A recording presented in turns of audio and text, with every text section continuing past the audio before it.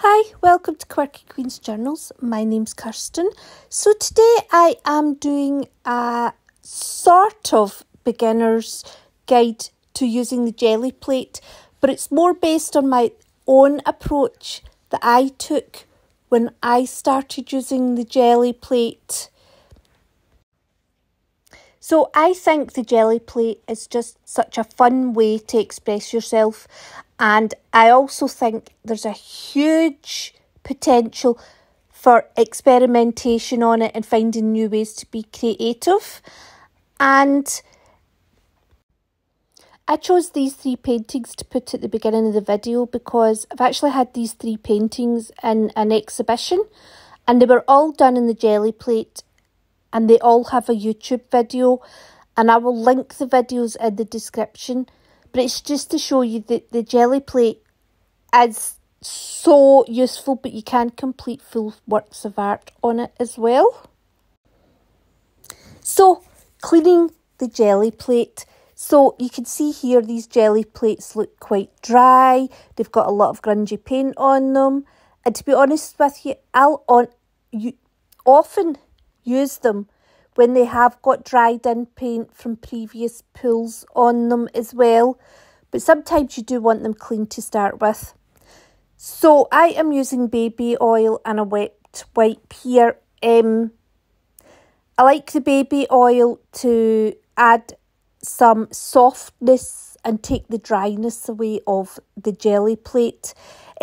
When you have put baby oil or a mineral oil, you can buy food grade mineral oil in pharmacies. When you put that on the jelly plate, it does help give a cleaner pull. It helps the paper remove itself from the jelly plate with the paint. So I am also using sellotape, because that just helps take off the stubborn bits that don't come off with the baby oil and the wet wipe. And then I just go over it again. You can also use like washing up liquid and water as well. People have different ways of cleaning them. But to be honest, I often just don't bother cleaning them. It just depends. I've started using a lot of mixed media, so in those circumstances it's sometimes better to give it a good clean. But oiling it once in a while, some people oil it after every use. I have started oiling it probably before I use it every time. It just helps. It helps give you a better pull of the paint off the jelly plate.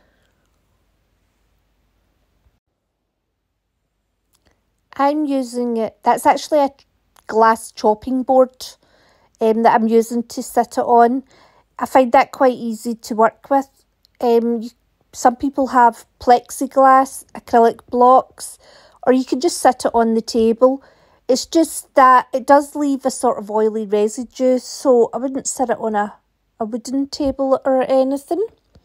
And the jelly plate, you can use both sides. So I've cleaned both sides and I'm just picking off the last little bits with the sellotape here. So to roll the paint onto the gel plate to use brayers, I don't wash mine. I just, once the paint builds up, I will remove it between the handle and the roller using a scoring tool or just something that you can take the paint out with. And I will also give it a wee nudge at the sides if it's sticking. And then the paint itself, once that builds up, you can just pull that off in layers. You'll see it in a minute. And that's really how I deal with my brayers. Some people do wash them. It's entirely up to you. When I started jelly printing, I used cheaper paints and cheaper papers. So there's two main types of acrylic paint, there's fluids and heavy body. My preference is heavy body because that's what I'm used to, although I have recently purchased fluid paints, but I haven't really mastered them yet. So my biggest tip is use cheap products. So cheap paper, tissue paper, book pages, printer paper, found papers, packaging paper. Now obviously better quality papers are a bit easier to use, but you will use so many sheets of paper that, you know, you don't want to be just putting out practice gel prints on papers that cost a lot of money. So I'm just showing you heavy body paint on tissue paper, printer paper and book paper here. You can get slightly different effects of how the paint looks. You know, the texture of the paint when it's dried on these different types of paper. Different papers have different absorbencies as well. So with the tissue paper, that it doesn't absorb any of it really, so it all just sits on the top. The printer paper, you can see it has a slight more amount of absorbency. Now these are just thin, that's just a thin cheap notebook, and it's just to show you, you know, that you can use that. And this is a book that I started doing jelly prints in as well. So cheap books are a great thing to practice on, you know, books that are damaged or that you have no use for anymore. So you can purchase print-making papers. Some people like to use rice papers, calligraphy papers, and I find mixed media paper is very good to use. You can get quite a lot of layers onto the one sheet of paper. Now this book page here is for a book, a fiction paperback book. It's quite a thick piece of paper and it picked up well. You can see the plate's almost clean. Now the next sheet I use it's thinner and it's older and it takes longer to pick it up from the jelly plate and it leaves more behind. And again, that's just to do with their absorbency. And some, I mean, rice paper and calligraphy paper are very thin papers, but they pick up the paint very well. So you can't really judge it by the thickness either. You just get used to what you like, what you use most of, and you just adapt to it. You put on less paint, more paint. You leave it on for longer, shorter. You know, you just adapt to using the different types of paper. And you also get a different type of look. It can be subtle, the differences, but different types of papers do. The paint has a different texture. It can have a slightly different shade to it, consistency to it, with the different types of paper that you use. So I've put far too much paint on here, so I'm just rolling the excess off. I do this quite a lot. I'll either put on too much or too little. Too little normally because I'm trying to save money. And I'm just using the tissue paper again, and it's just to show you, you know, about layering, that you can layer. Obviously the orange paint on that tissue paper was dry before we used it again for the yellow paint. Now the tissue paper will not take lots of layers, so I'm being gentler with it than I was the first time round when I used it. The temperature and humidity of the environment that you're working in also affects how quickly the paint dries.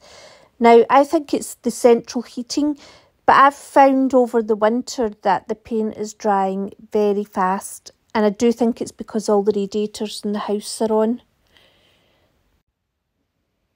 So I'm finding that there's more remnants of paint left on the gel plate. So this is the fluid acrylics, and it's really just to show you the difference of how they look. They dry faster, and I also find that when I'm using the fluid paints, that it's better to have a clean brayer, because I find if I've got heavy body paint on the brayer and then use it for the fluids, that all the fluid paint sticks to my brayer rather than the jelly plate. But I definitely prefer to use heavy body paint, but it is interesting to see the variety that you can add in, because the fluid paint and the heavy body paint do give different results, and that can only be a good thing for us to see those different varieties within our artwork. And I have noticed that you can get slight cellular effects like you do with pour painting with the fluid paint on the gel plate, and that's probably something that could be explored further. So I'm just going to add some fluid paint on to lift that fluid paint off the gel plate. I just thought it was important to show you that there's different types of acrylic paint that can be used on the gel plate. Now, this is an old textbook, and these papers are very good quality. They're very strong, they're very sturdy, and they can take lots of layers. So a lot of the time these old textbooks don't have, they're not worth anything. So pick one of them up from a charity shop that's got good strong paper inside them, and that'll give you all the practice you need in the jelly plate. So acrylic paint is the main medium that is used on the jelly plate. However, there are different mediums that you can use to add more variety and, open up more possibilities of what you can do on the plate. So that was a permanent marker. This is Posca pen. Water-soluble oil pastels. Now, oil pastels that are not water-soluble, i.e. normal, actually provide a resist on the jelly plate, so that can be used to decide where your paint will and will not go on the paper. Now, there is resist techniques and image transfer techniques that I have not added into this video. I'll do a separate video for them. This is Pan Pastels by Golden as well. So like I say, there are certain media that you put on your gel plate and it will stain your gel plate, but your gel plate will still be usable. I find these items are okay on the gel plate, and they come off with baby oil. So generally what I do is I let them dry in and then I'll lift them off with a layer of acrylic paint. I do find with the Posca pens though that they do stay wet for a long enough time that if you were doing a fairly simple drawing with them, you could probably lift that back off the jelly plate without needing to use a layer of paint. Put a bit of fluid paint at the bottom and heavy body at the top.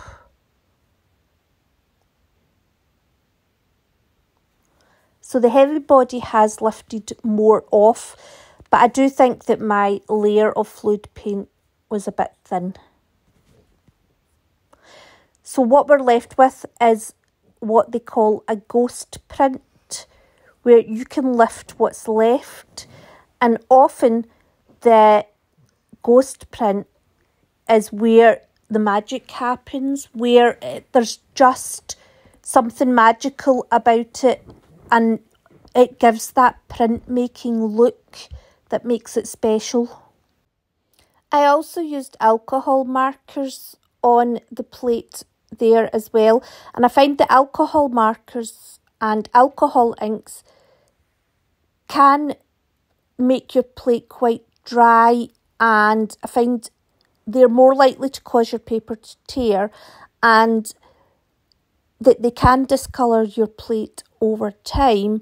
However, I think they're still worth using, and they give added effects that really you wouldn't get from anything else.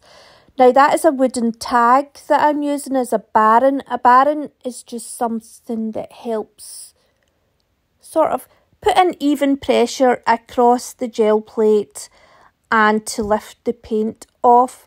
Ideally, you would use the back of a wooden spoon or a proper baron, but I'm just using what I have to hand. So I'm just cleaning the plate off again with the baby oil. Next, we're going to talk about the registration plate. I did attempt to make one for the video, and one of my Posca pens leaked everywhere. So the registration plate helps when you are layering different layers of paint from the gel plate onto the same piece of paper. You can purchase a registration plate from the gel plate manufacturers, and there are different ways that people make a registration plate. Mine's is a piece of paper that has, this is an A5 plate. So I've basically marked out the purple square is the size of the A5 paper. And then I've cut out the centre for the gel plate to sit in. And that is it. That's my version of a registration plate. And you will find a version that works for you. So this time we're going to put a layer of paint down on the jelly plate, and then we're going to use found objects to add texture. So in my case, I am using packaging that comes in parcels. So that is corrugated cardboard, bubble wrap, and I use some special IKEA packaging that I love. And then this is a silicone wedge colour shaper, and I'm just adding in some lines with that. And then we'll pull that. I don't really need the registration plate here, but I just wanted to show you it going on and off. Although it is handy if I've put that sheet of paper on properly if I want to use it again. It means that the next layer will go on in the same position. So with regards to the time that the paper is left on the jelly plate for, like we've already discussed, there's lots of factors involved that you just need to learn as you go. However, I generally find the more layers that I put on and the thicker the layer of paint and the poorer, absorbency of the paper, like the tissue paper, generally do need longer on the gel plate. So stencils, I think, are one of the most exciting things to use on the gel plate. People use prints for lots of different reasons. I make full pictures. You can make collage papers. People make cards with them. So there's different ways to use the stencil on the jelly plate. So in this case, I am using the holes of the stencils to create the picture that I want to create here. Now, tissue paper is excellent for removing paint from these holes because it's thin and it's flexible and it can fit into little nooks and crannies, whereas your thicker paper, it just can't get into those smaller areas and give such a clear image. But I was happy with that one. So this is another way to use it. So we've been left with a picture. The stencil has created a picture on the gel plate. So that green layer has been left to dry. And then we're going to pick it up onto another sheet of paper which could already have an image on it or not. And the red layer will pull the green layer off of the jelly plate. Now, because there's 2 layers on here, it generally will take a little bit longer than just your single layer.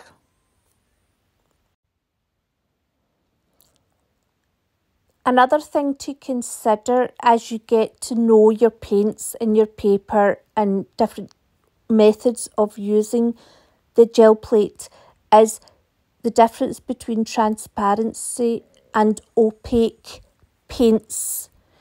So quite often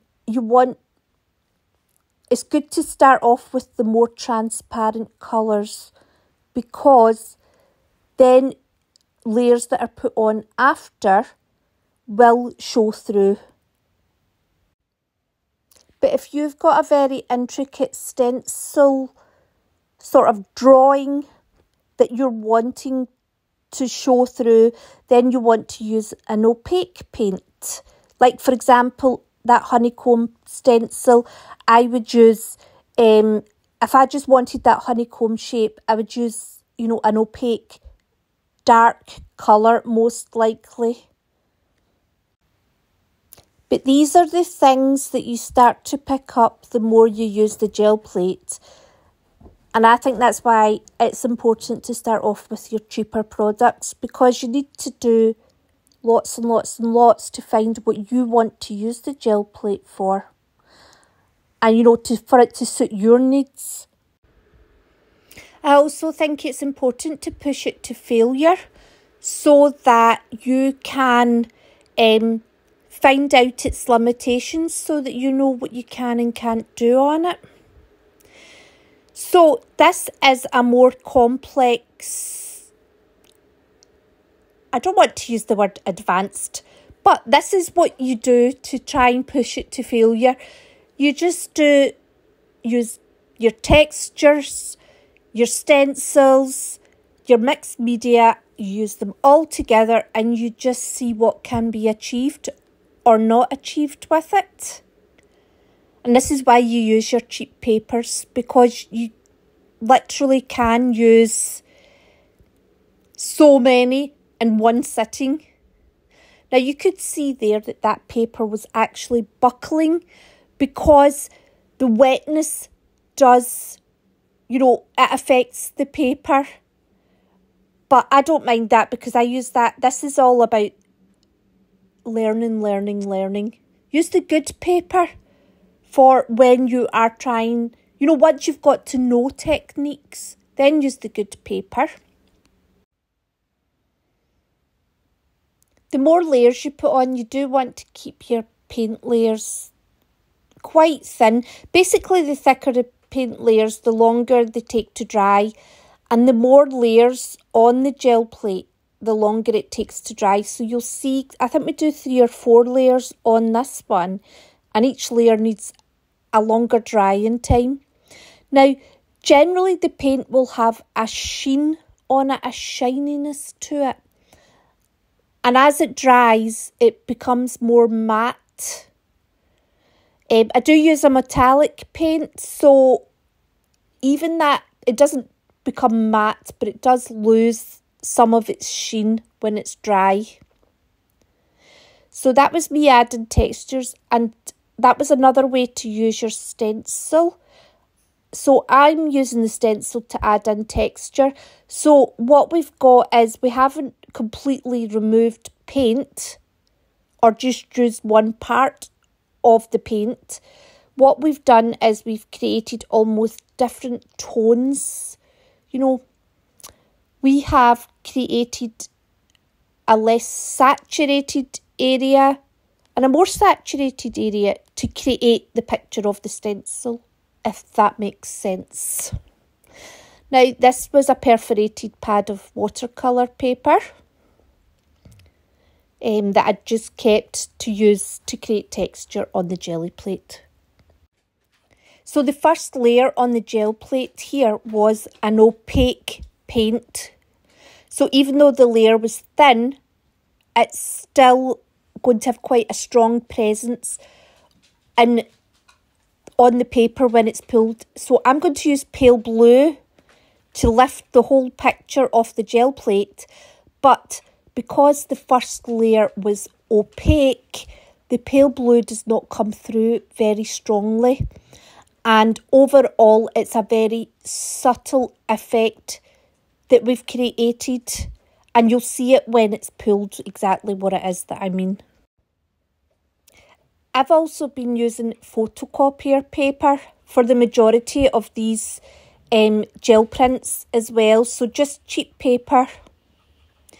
You want the top layer as well to be quite thin to lift it all off. If it's too thick, then the paper it's not strong enough to pull it all off. That had sat for quite a while, like maybe 5 minutes before I pulled it off. But do you see what I mean? The fact is that pale blue hardly comes through at all. So this is a transparent paint that we're using, and we'll see if we can get more of the layers showing through this time.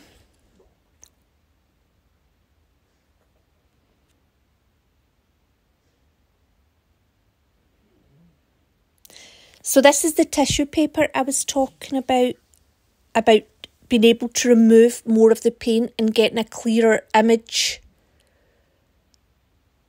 And you've seen how easy that was, and we've been left with the picture of the stencil. Now this is another transparent paint.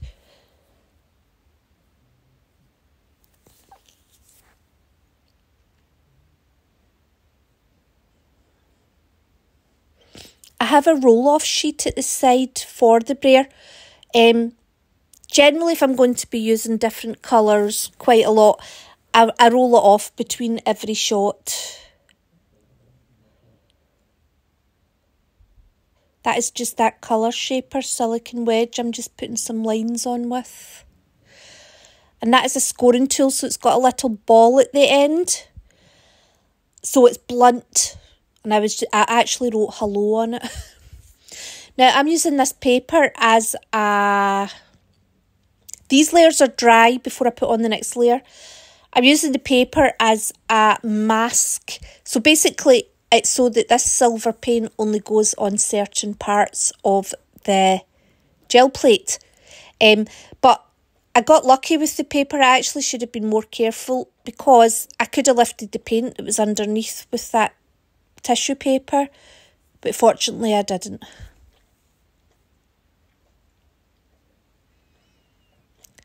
So again, I'm just adding texture with the stencils. So this time we're actually going to get 2 prints from this one layering on the gel plate, because I'm going to lift this off with stencils on top of another print. So this is opaque turquoise. And again, don't overly think about what's opaque and what's translucent. You actually just get to know your own paints, and you get to know what works best and what layer. It just comes naturally. And I do think different brands of paint behave differently as well. So this is being lifted off through the stencil, and you'll see it. It's very subtle, but the turquoise has got a lot of depth in it. And when I lift it off, you'll see what I mean.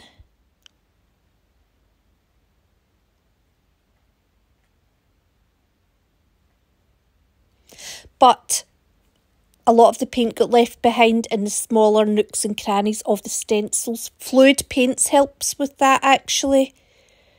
If I'd put a more fluid paint on top to lift this, that would have helped lift more out of those leaves. So, I haven't showed you. No, I do. I'll bring it back. You can see there, that's not just turquoise hexagons and leaf shapes. There's lots going on in it. So it almost gives it an autumnal look. And it gives the leaves more... Well, leaves naturally are not just one block colour. So that's what we've achieved by using those different layers and then using the stencil to pull it. So this does not work well. The picture underneath was too strong for what's went on top. But we're going to try and rescue it.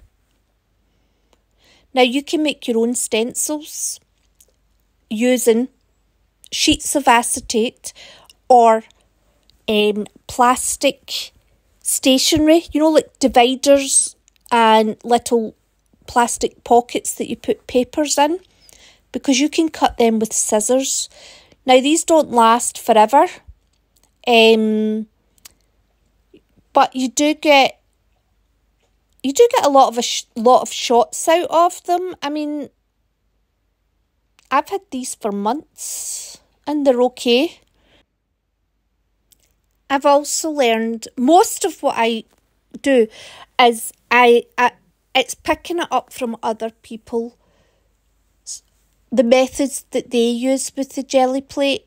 And that's the one thing to remember. There is no right or wrong as such. You just find your own way and experiment and push it to its limits of what can, you can do it. How many layers can you do? Well, the only way you're going to find out is by doing too many. So I'm also going to put a list on YouTube of my kind of what I think the jelly plate channels that have inspired me the most. And this is another way to use your stencils on the gel plate. So they were put on top of an empty gel plate and then we're painting over the top of them. And then we'll lift them off and we'll be left with a picture created by the stencils, but it's in a different way.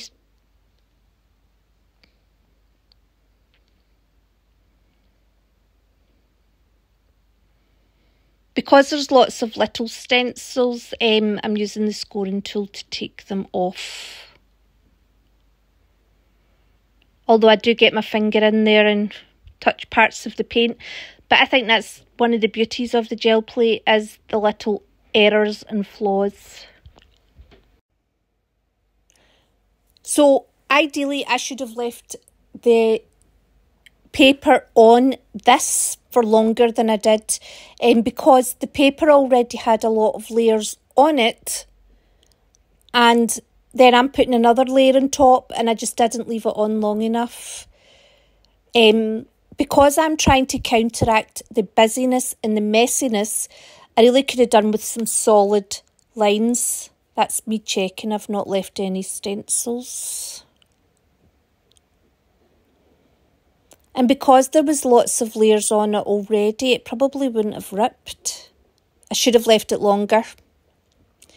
See the way that I would have preferred that to be a more solid, dark colour. Anyway, that's the end of this little video. So thank you very much for watching. And I hope you enjoyed it. And I hope to see you soon. Take care. Bye.